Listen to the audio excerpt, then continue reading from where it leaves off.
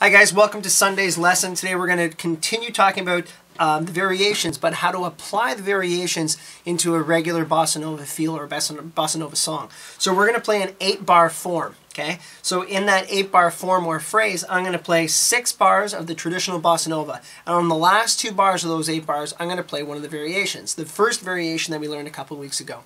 Let's go right to the PDF. Here we go.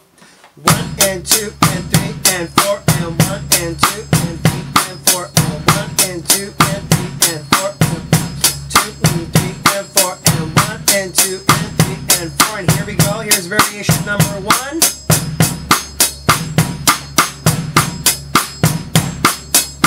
And then back, right? So try practicing an 8-bar form using the traditional bossa nova and then go through the variations to play them on the last 2 bars of each one.